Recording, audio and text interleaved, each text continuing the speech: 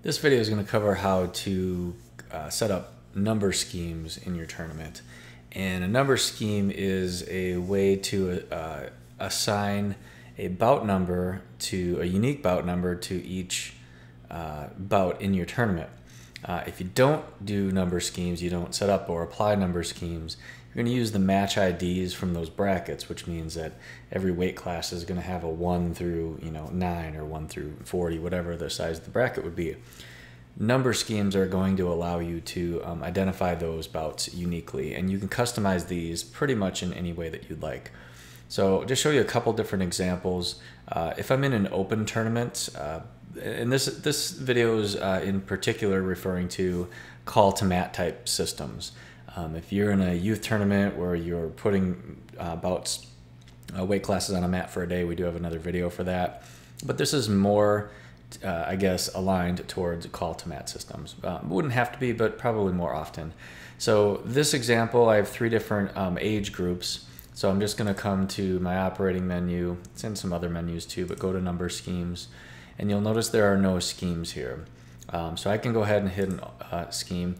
The most simple and I guess generic way, but a very good way, let's say I just wanted to number every bout in my tournament 1 through whatever, 500, 1,000, whatever it is. I could just create an all scheme, pick all mats, all groups, and all rounds, and I'm going to start it at 1. I could start this at whatever I wanted, but I'm going to start at 1. I'm going to skip this match IDs. And generally you skip buys and don't number them. If you wanted to number your buys, you could select no for skipping buys, and those buys would get numbered. Generally, and by default, it's going to be skip buys set to yes. But if I go ahead and add that scheme, what I've just done is created the scheme, and once I apply it, after I build brackets, it's going to give every bout in my tournament a unique number, 1 through X. That might work in a lot of cases, but you can be very specific with this as well. So let's say that I wanted to identify my bouts in my event based on their age group. So I click Add Scheme, and let's, for lack of a better term, let's call this the young.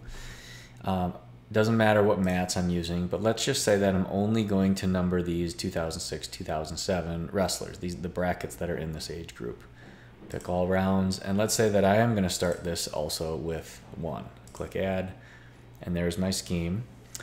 In this case, we probably wouldn't have this all scheme, so I will get rid of it. Again, very common just to have an all scheme, but if you wanted to be more specific, you can. So now I have this 1 number scheme where I'm going to number all the bouts in this age group starting with 1 once I build those. And then let's say that the older groups, I'm going to pick those 2. I could do 1 for each. That would be just fine. All rounds. And let's say for this one, I'm going to start it with 1001. So now I just go ahead and click Add. And now I have these 2 different schemes. One for the younger wrestlers that's starting with 1. One for the older wrestlers that's starting with thousands. You can let people in your tournament know that if you're in 1000s, maybe it applies to a mat that they're on or a different gym. You could do all sorts of, I guess, kind of creative things there too. The same would apply for this is actually a varsity tournament, so this is like a predefined tournament. But just to show you the same concept is there, I click Add Scheme, and let's just say I wanted to number the odd weights, and maybe this is the case where I'm wrestling half of the event in one gym, half in another.